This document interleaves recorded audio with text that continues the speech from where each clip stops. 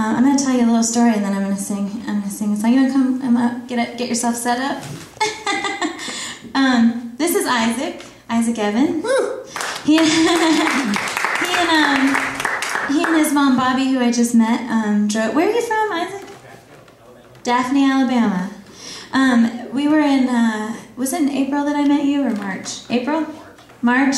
I was doing Wicked in New Orleans, and I was coming out of the stage door on the side of the Mahalia Jackson Theater in New Orleans, and Isaac was standing out there, and he's a big fan of the show, and has become a friend of mine through. He said hello to me that day, and then I was releasing an album, and I asked Isaac, like, how can I be better at publicizing myself? How can I have people know that I have this album and where to get it?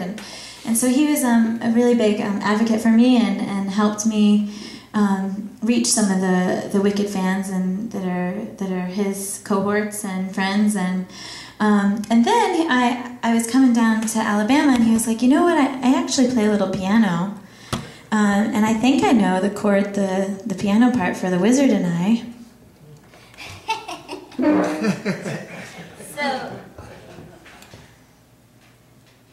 So I was like, well, why don't we sing it?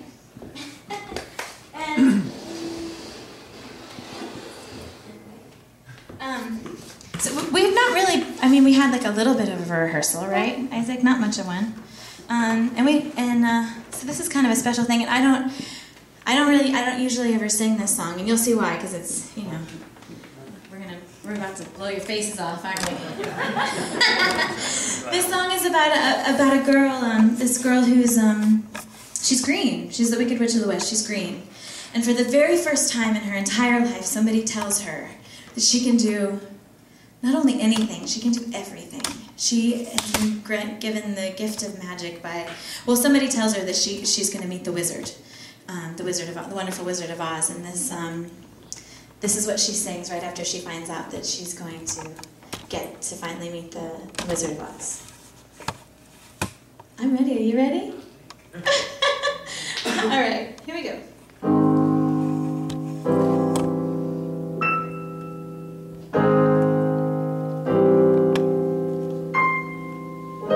Did that really just happen? Have I actually understood this weird quirk I've tried to suppress or hide? Is a talent that could help me meet the wizard if I make good. So I'll make good.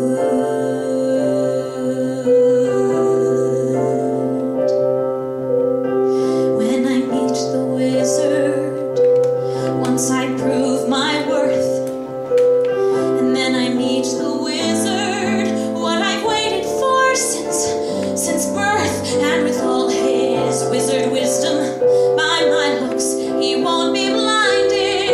Do you think the wizard is dumb, or like Munchkin, so small-minded? No, he'll say to me, I see who you truly are, a girl on whom I can rely, and that's how we'll begin the